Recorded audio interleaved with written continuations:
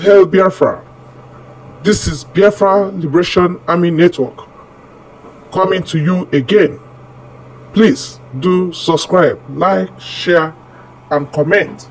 We have come again with another information that is supposed to, train your heart, because the legal council and the legal leaders of Nnamdi Kanu over time, they are not giving us what we want. They seem to be bowing to Nigerian government, and nothing is working. Even when cases go for them, they don't even know what else to do. That means they are playing pranks with Nnamdi Kanu, and that has lingered the stay of Nnamdi Kanu in DSS custody. Based on that, our the Prime Minister of Biafra, Simon Ekpa, announced the takeover of the Biafra Legal Council responsibility. Let me read what I have so that you can understand us clearly. He said the Prime Minister of the Biafra Republic government in exile, Simon Ekpa, has just announced the government's takeover of the Biafra leaders' illegal responsibilities, including the activities of his legal councils. This came after a meeting with the legal council today.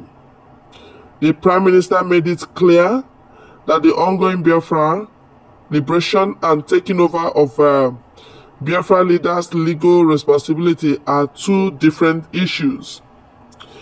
In his remarks, the Prime Minister stated that the Biafra government will continue fighting for Biafra independence, while the legal team will continue their legal actions towards the release of Nnamdi Kanu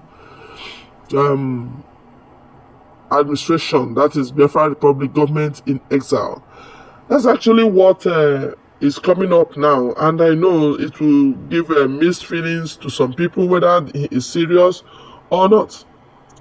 Like, seriously, I want to tell you that Mazi Simon Ekpa shocked me when he started the case of Ifeanyi Ejiofor, telling us everything he knows about Ifeanyi Ejiofor, and finally it happened to be true. Yes, he has already said it, that the lawyers of Nnamdi Kanu are not doing well, that they are playing pranks, or they are, playing with the status quo, to be good for Nigeria so that they will not be arrested or they will not be killed. Yes, Nigeria is such a very serious country that if you are truly against Nigeria and they notice you're in Nigeria, give yourself 3 weeks. They'll come and pick you if they know where you are living. You understand? But then the lawyers are moving freely. Most of them, they don't even go to court for Nnamdi Kanu's case again. That led to the sack of Ifeanyi Ejiofor, whom we think was the best among the lawyers, especially when Simon Ekpa has not unveiled his dirty linens. By the time our Prime Minister handled him, I'm telling you the truth, the man could not get his stand again. The whole truth, the whole hidden agenda was unveiled. Now that he said they are taking over legal council of Nnamdi Kanu, let us see who the lawyer will be and how they want to do it. The prayer will be that let Biafra come and let Nnamdi Kanu be released.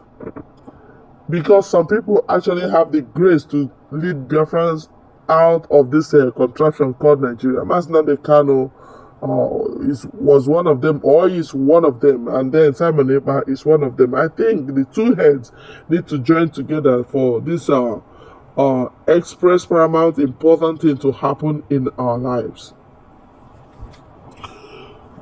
Let us pray for the new legal team. Everybody is eager to see it. Most people say that he's not concerned about Nnamdi Kanu's welfare, that he's actually the one making everything difficult for Nnamdi Kanu, and that is lies from the pit of hell. Nigeria does not understand any other language than false. Nigeria is a country of injustice. Anything that will happen that will bring about the release of Nnamdi Kanu, we want that thing to happen. Mazi has suffered First of all, because he surrounded himself with criminals, thinking they are real people. I'm telling you, I say, breeze ufe, ifufe buo, ahui kokoko. We have seen it all. Where is DOS? Where is Chinas Anworo? Where is Chike Dozieha? Where is Ifeanyi Ejiofor? Where is the wife of Nnamdi Kanu? This conspiracy is very high. Very, very deep one. Why did they hate Nnamdi Kanu this much? We never knew they hated him. It's just because he fell into a pit and the whole of his friends, the whole of the people he called friends, they ran away. Now the good guy at it again. We pray that it will work out for the good guy and his legal prepared team. Because tell me, how can it be that somebody, they acquitted him and set him free, and suddenly they turned it?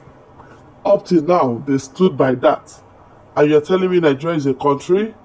Excuse me, is that how to run a country? No. There's nothing democratic in Nigeria, and that is why we want to use one instance to teach them what democracy can be. What is that democracy can be? The voice of the people speaking in one tone and in one instance. And that is Biafra we want. Nothing more, nothing less. Yes, I know the family of Nnamdi Kanu, they have to react to this. If they have their own lawyer or whoever they think that can stand and make impact concerning Nnamdi Kanu, then the time to bring such people is here, is now, right? Because as I speak, Ifeanyi Ejiofor will be laughing at himself, knowing fully well that he has been exposed. He has no other thing to hide. He is the biggest saboteur in Biafra struggle, because he will rob Peter to pay Paul. He will,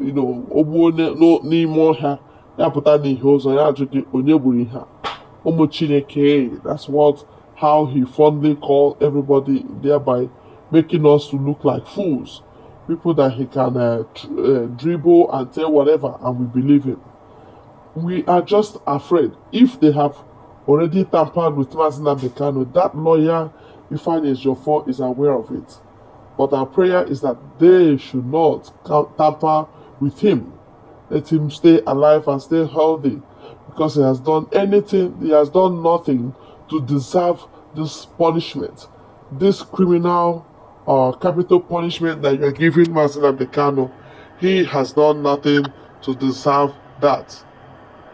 And every Biafran should all be watchful, so that the new set of lawyers that will be brought will do better than the previous ones.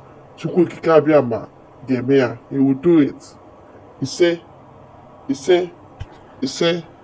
please, Honorokari Bia, something is about to happen.